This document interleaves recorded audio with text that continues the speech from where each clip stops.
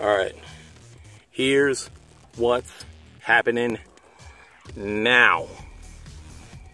Got this epic haul of meat and cheese from this little market that's about 15 minutes away, Matthews Market.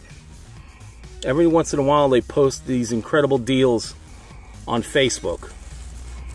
And they had all this sausage, the 1 pound packages, for $1 a piece. I mean, $1 sausage. How can you go wrong? Jimmy Dean, Bob Evans, these things too, this Hillshire Smokies. They only had the cheddar and jalapeno, which, okay, whatever. But I'm not turning them down for $1. Cheese, I think this is the regular price of their cheese, $1.88 for an 8-ounce bar. And it's raining again. Yeah, so I got like $18 worth of stuff here.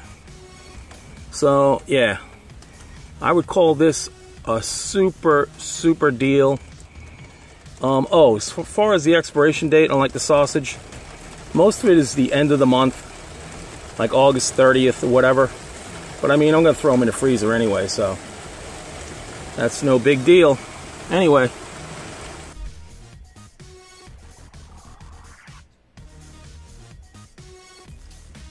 all right, this is my second trip to Matthews Market after they posted on Facebook a big sale or whatever, notification blast or whatever you want to call it, of where they had, you know, meat and stuff on sale.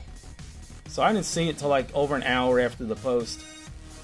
So when I got there, a lot of stuff that was in the picture was gone already.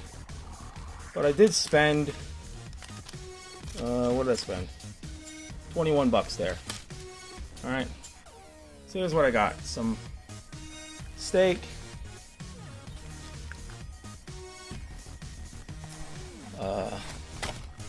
bacon, $2.99 a pound for bacon. Yeah, that is gonna come with me. The sausage again, $1. These sausages. This time there was only 3 of them there though. That was a bummer. These Hatfield Franks, $1 a package for a pound package.